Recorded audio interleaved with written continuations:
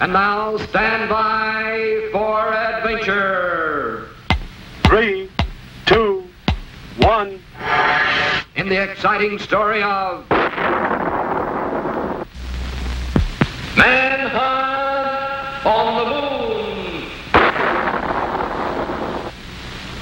Moon. Interplanetary investigator Colonel Bleep and his space deputies, Squeak and Scratch, floated to a stop just above the surface of the moon. They were searching for some trace of the terrible Dr. Destructo among the thousands of crater marks that dotted the strange landscape.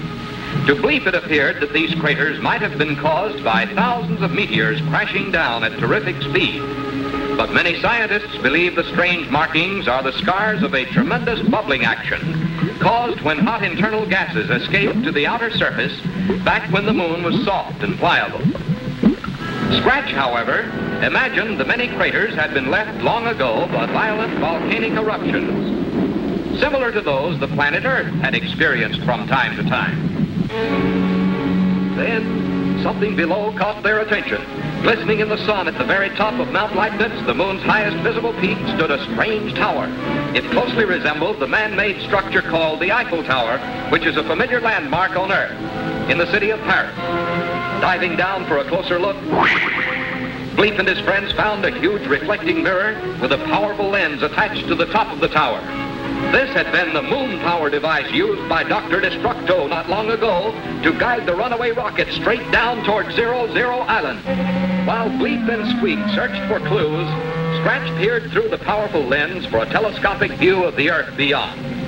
But as he looked, he froze with horror. For there, with one foot on South America and the other on South Africa, stood a tremendous black giant. Actually, it was only a highly magnified shadow of the caveman himself, projected nearly 250,000 miles through space by the light of the moon.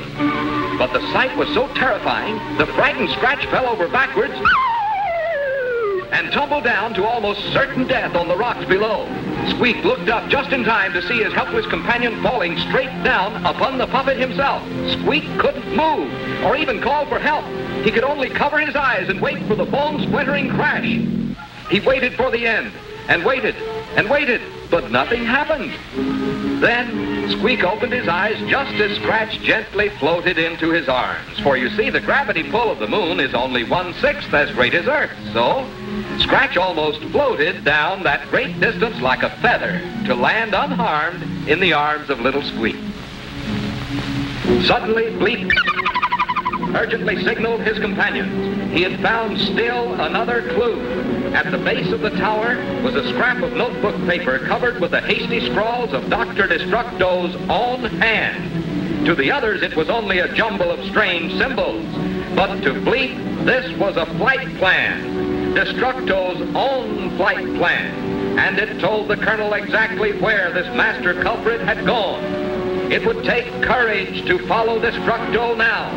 For Bleep knew this place, knew it too well, and he was sure that fantastic terrors would be waiting out there.